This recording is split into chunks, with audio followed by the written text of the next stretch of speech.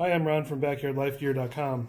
Today I'm going to show you how to install our front tray on the Camp Chef FTG600 flat top griddle. For the Camp Chef griddle, our front tray comes with a matching pair of brackets. There's a left and a right. When you're looking at the front of the griddle, this is how they're oriented. I removed the side shelf to make access easier to see. It's not required, but it does make it easier.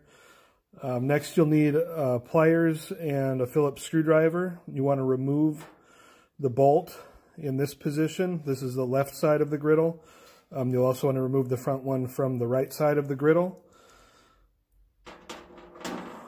Once that's removed, you want to slide your mounting bracket in this orientation underneath the stainless steel that makes up the griddle burner housing, and on top of the leg assembly, and you'll slide it in just until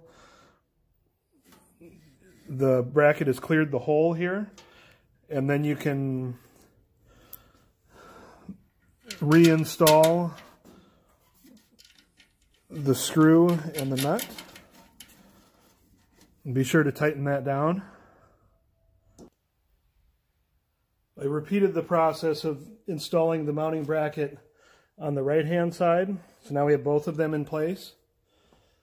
Now we just need to take our front tray and the included hardware, run the stainless steel screw through the hole in the front tray and then through the slot in the mounting bracket.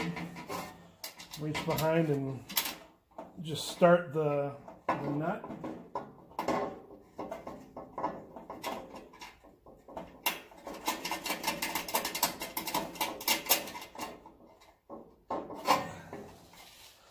And we'll do the same on the other side. Put the screw in to the front tray, put it through the slot on the bracket.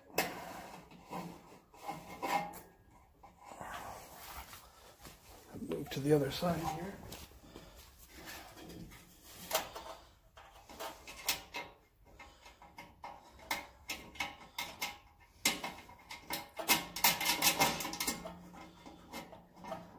Put that on there.